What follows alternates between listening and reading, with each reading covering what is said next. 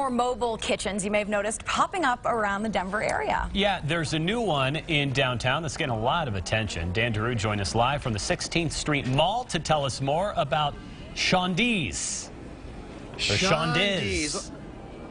I say potato, you say or Shondiz. That would be more than one. That'd be Shondiz. Okay. Hey, all I can say, guys, this little mobile kitchen here, owned by Mohammed and Ahmed Ismaili, couple of brothers who decided to bring their home country cooked food to all of us. If this place were in Mayberry, RFB, perhaps Aunt B would talk to Opie and Andy and say, "Andy, time for dooner.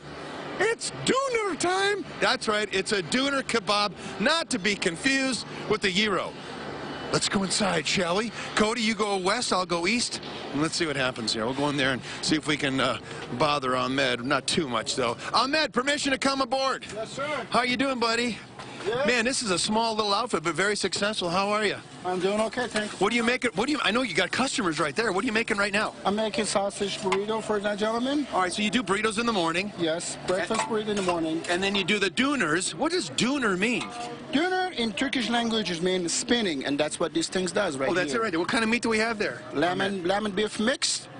And steak, layer of steak, and lamb beef mix. Now, the whole idea with you and your brother Muhammad, at first you wanted to open a restaurant, and he said, no, maybe we'll start small and introduce our style of cooking, Mediterranean-type cooking, to everybody on the 16th Street Mall, and then perhaps someday get a little larger. Is that the idea? Yes, it is.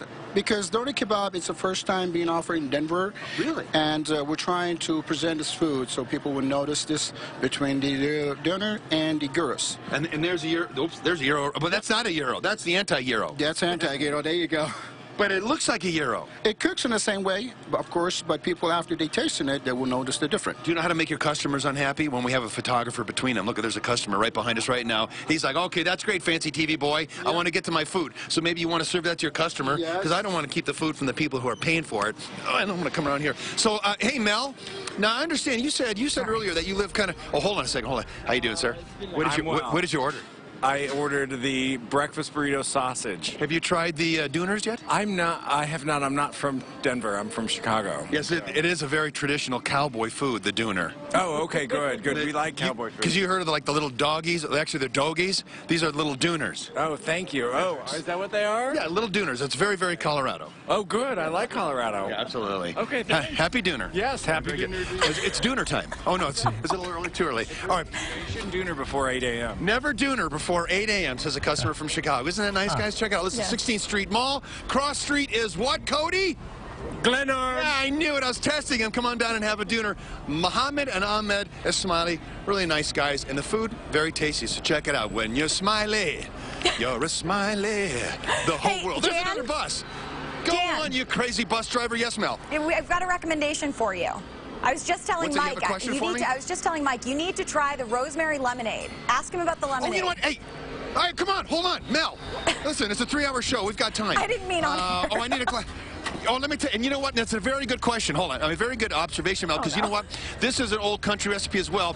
It is basically lemonade, but it's infused. Oh, that's enough, Cody, for Pete's sakes. My bladder is only so big. It's infused with rose petal infusion.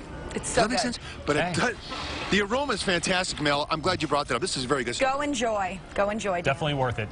Thanks, Dan. Top of the dooner to you. Happy dooner to you big anchor man.